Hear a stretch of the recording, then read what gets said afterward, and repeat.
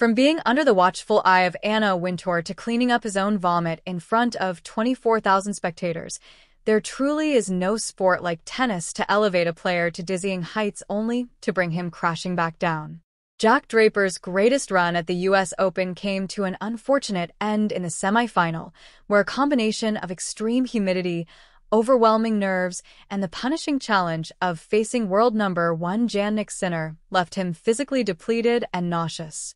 Draper, struggling to hold his racket due to excessive sweating, recorded 10 double faults. During the second set, he vomited 3 times, signaling his deteriorating condition. Yet, despite the physical toll, he kept the match competitive, losing 7-5, 7-6, 6-2, a testament to the 22-year-old's gritty determination. His performance was reminiscent of the tenacity that Andy Murray often displayed, showing that British men's tennis remains in strong hands.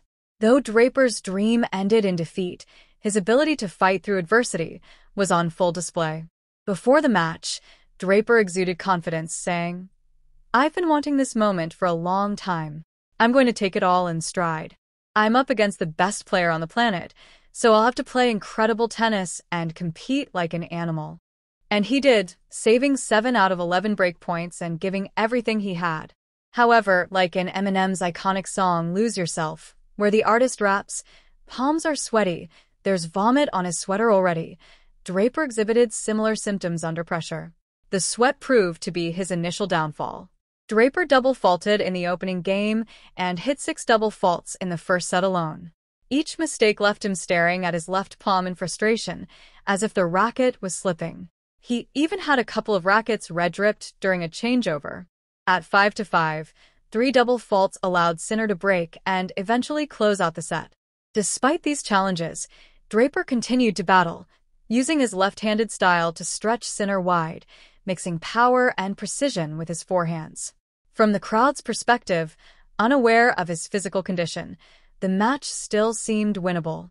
At 2-2 in the second set, after another double fault, Draper expressed frustration toward his coaching box. His coach, James Trotman, advised him to switch rackets if it was slipping, but Draper pressed on and double faulted again. His perspiration was now visibly pooling on the court, creating abstract patterns that could have been mistaken for modern art at New York's MoMA. Draper mopped the court, but his shoes had become so soaked with sweat that at 3-3, umpire Mariana Veljovic allowed him to change them outside of the regular changeover. Despite his best efforts, the match was ultimately decided by Sinner's superior performance and Draper's unfortunate physical struggles.